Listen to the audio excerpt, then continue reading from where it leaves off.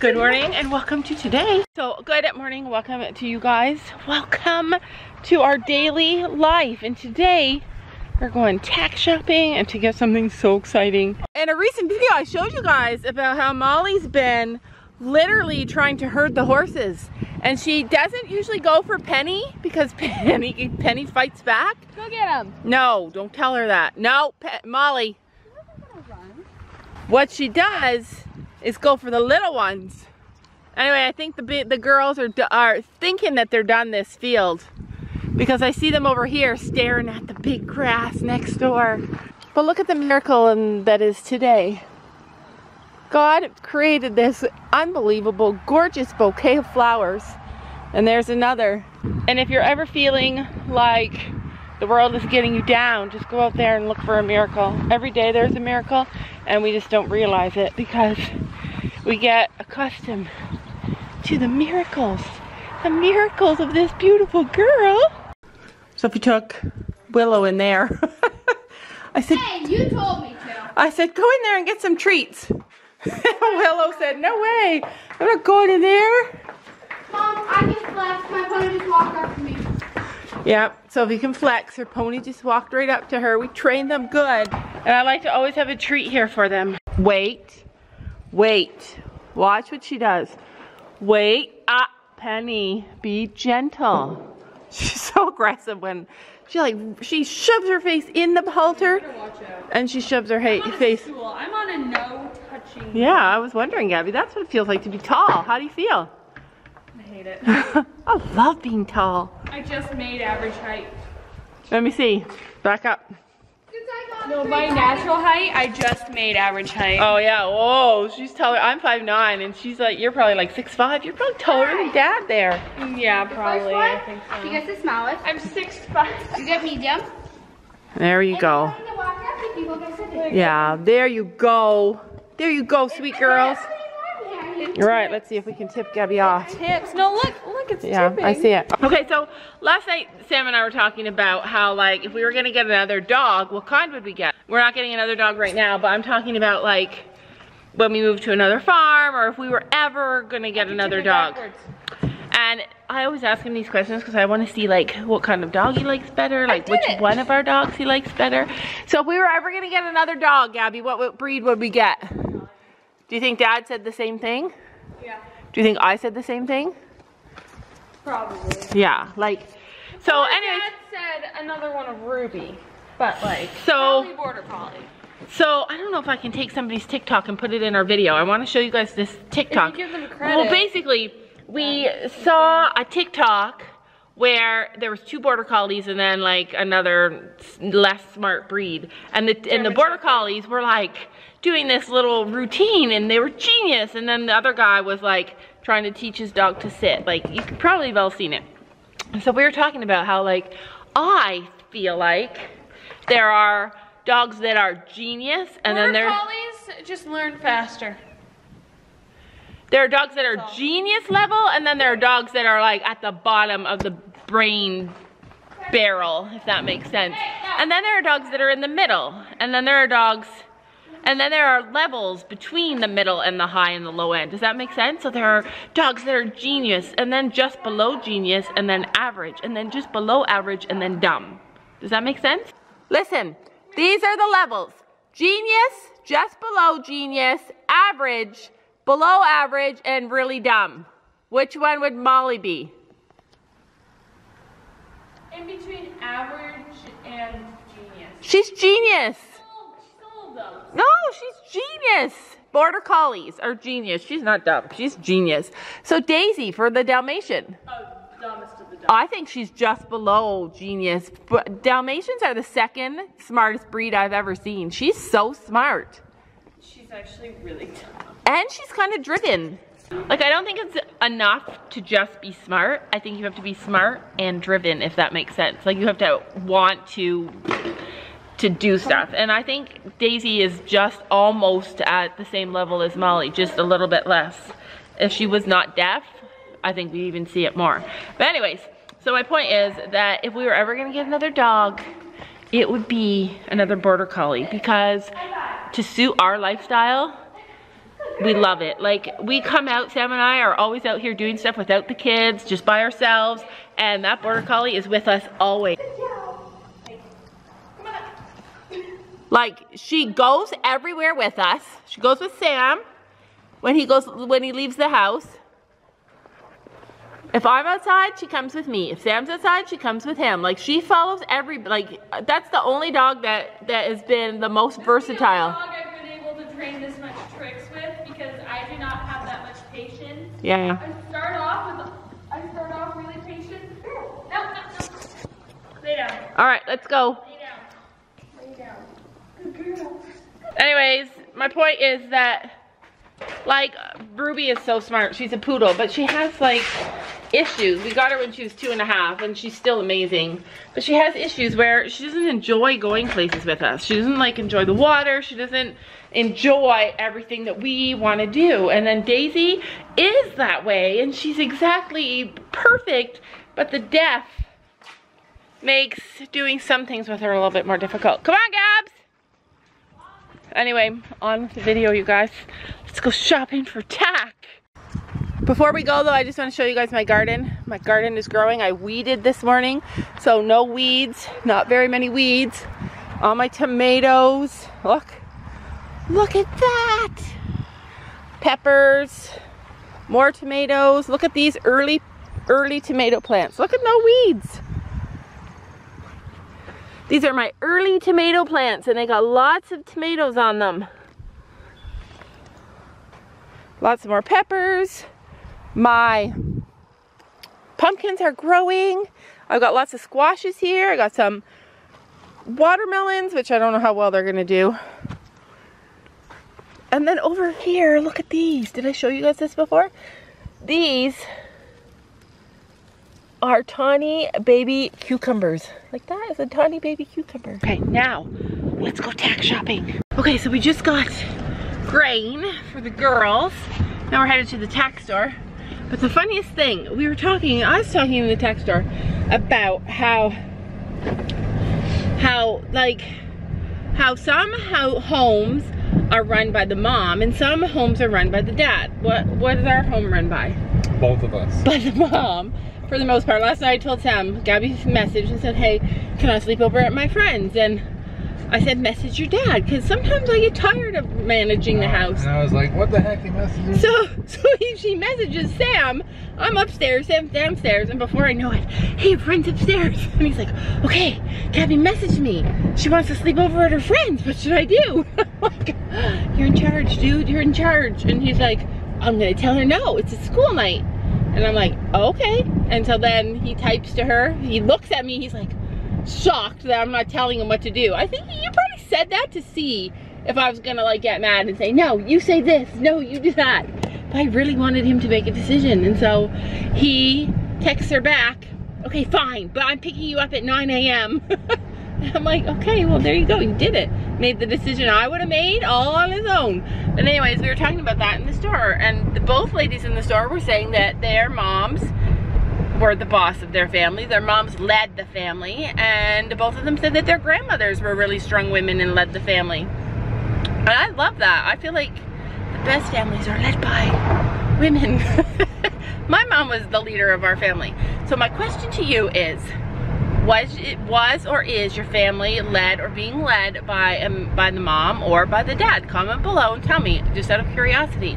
All right, so that's my question. Is your family being led by your mom or by your dad? Let's see who has more. I'm sure it's equal. But anyway, I love being the leader of our family because I'm outgoing and I like making choices and I like making decisions, and the choices that we make mean more to me. Like, Sam doesn't really care as much. Do you care as much? Yeah, he doesn't care. But anyway, yeah, that just happened. That's what we do. We go out there in public and we talk about family life with people. All right, we are home from the Tack store. I still couldn't vlog in there because shopping doesn't open till tomorrow. But I got more quiescence for Penny, and Storm really needs this. I'm gonna try and get it for him at the other barn. And I got the nose net. If you're just tuning in, I can never remember how clear I've been about things. But I bought the boys a nose net I bought Finn a nose net. We're gonna try it. I also bought a bunch of shavings because, yeah, that's what you need when you have horses. Some growing wind for the girls. I also got more plants for my garden. More plants, you guys. Gardening is just like horses. You can never have enough. You can never have enough plants or enough horses. Don't get me wrong though, we have enough horses. Oh. Holy heck. Okay, so I got this for you. What do you say? What is it? It's a nose net. Oh. You don't want your horse to wear a nose net, do you? Right? I don't want one. We're gonna try it. We're gonna see. This is the only size they had. Why is it warm? We had to, because we was in the car. It's hot outside. That's it, you guys. I've been wanting to buy this for 2 years. Tie them. We will figure it out, Sophie. It's not for you guys. Not for you. I got nothing for you. Nothing. Like nothing. This? Yeah, we're gonna try. We're gonna try it on Finn and Chino. Come on here. Put it in here. I'm gonna put it back in the car. And take it with us. Girls are still doing schoolwork. That's phenomenal. Tomorrow we have big plans in the evening. Like today, I guess, for you guys. We have big plans in the evening. Big plans. So excited for these plans. So excited. But I didn't have any plans for the daytime. So now we have like such a busy day tomorrow. And I'm the kind of person that has to be busy all the time. Always. Oh, I don't have to be busy. I know, you're like your dad. Anyways, so I'm super excited. Can't wait to share what we're doing tomorrow.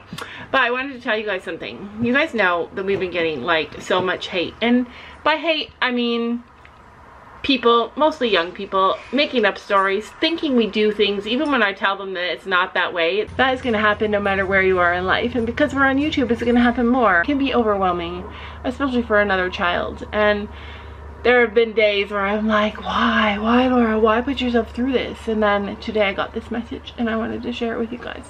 It says, hi, my name is Lupita and I'm 17. I've been riding since I was 3 and I have taught many people of all ages and abilities and disabilities, which was an absolute privilege to see them grow and become proud of themselves, but also learn from them too. I then had a fall and I injured my back and neck, and then I had to stop riding. Until now, I never really got back into riding, and then I stumbled upon your channel and I saw that things happen such as your fall and the way you fought through it all and then got back up and started riding again with a positive attitude, and it inspired me to start riding again. And so I ride every Monday and Saturday and I love it, and it's thanks to you guys that I learned that getting past my fears of what may happen and just relax and enjoy the moment. Sorry for rambling on, but I just wanted to say that, oh my goodness, you guys bring me such joy and laughter into my day. And I honestly love your videos, and I enjoy learning about horse-related stuff in the videos and seeing your relationship between you guys and the horses and dogs. It's just so beautiful. And most importantly, I just wanted to say thank you to all of you for letting people like me share your ups and your downs and your journey through life. And yeah, you guys just rock. Honestly, you guys inspired me to just listen and love and appreciate everything and everyone around me, and to just do my best in everything I do. And then she said thank you. So anyway, the reason I wanted to share that with you guys is because today I was feeling a little bit frustrated about a few things, and I was having one of those days where I was like, oh, why, Laura, why? And then that's why, you guys, that is why every single day I bring out my camera, whether people are being mean, whether people are criticizing us, judging us. And please know that when I'm talking about that, I'm not talking about anybody. If you have not been blocked by me, or if you've not been blocked by me, I don't consider you to be a mean person. And I love criticism and I love advice, and I am open, you guys. I mean, like, really mean people saying stuff that's not true. And that girl, Lupita, it's why I do this every single day. It's why we do this every single day. It's because there's so much more love out in the world than hate. And sometimes all you see is the hate. But if you look around just a little tiny bit, you'll see all the love. And it always overpowers the hate. Always. Every single day. Every single time it overpowers the hate. So if you're struggling, just know that I understand. I get you. Just keep going. Keep pushing forward. Just keep going. Don't let it bother you. Even if it bothers you, just keep pushing past it and just keep going, because I can tell you this. Nobody successful stops because of somebody being mean to them. Nobody successful cares about what anybody else thinks. So go out there and be successful. What do you think, Sophie? What do you think about that girl writing us that letter? Awesome. And do you know how many people send me messages about you saying, oh my gosh, Sophia is the most inspiration I've ever had? What? A lot, because you push past fears every single day and you've been mastering a hard pony. And sometimes it's in watching Sophie master a hard pony that makes other people who have given up feel threatened and feel not as brave. And I think sometimes hate comes from all different directions, you guys. You never know where it's coming from. So just remember, you're amazing. I love you. We love you. And we're not going to stop. We're going to be there right beside you every single day, posting our videos. If you guys have TikTok, you might know this sound. I'm only going to do one part of it. I'm in my mom's car. Broom, broom. I do not know that sound. Comment below if you know that sound. What? Sophie's going through a really goofy stage, you guys, just so you know. Okay, this is the last thing for this video that I wanted to show you guys. You guys know we got bumper balls, and Sophie's scared of them. I know, big surprise. She gets it from me, you guys. A day is gonna come where she's gonna be brave. We just gotta wait for it. She's working on it. Anyway, I told her, Sophie, you're bigger than Gabby. You can knock her out. Because I believe in knocking her sister out. The first time we did it, I died. Right. Because she didn't have confidence in herself. So I said, let's go down there, get the bumper balls on, and I will let you work on figuring it out. So she's like me. She has to figure it out. So there will be a re-challenge one day soon, you guys. I want to kill you. Sophie's going to figure it out so that she can beat her sister. Do you feel like Just to let you know, if you break your bones, I don't have my phone. There's no breaking bones when you're wrapped in bubbles. You could break your ankle like my ankle already broke. Nope, it's good. Sylvia is practicing falling. I'm like this too, you guys. I have to practice and make sure I'm okay. So she's practicing falling. She has to fall a bunch of times and make sure she's okay. You suffocate. I know, they are suffocating in the heat.